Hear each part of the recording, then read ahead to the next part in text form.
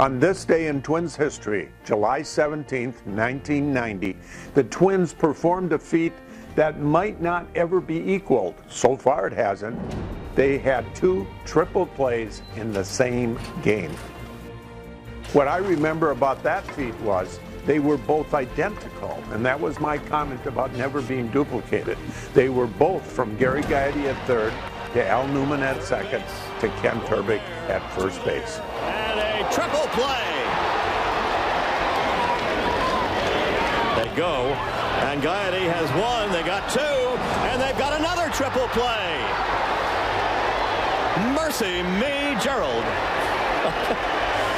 And Mr. Morgan, the second time the Twins have started a triple play in this game, started by Gaetti, and it's still 1-0 going to the ninth.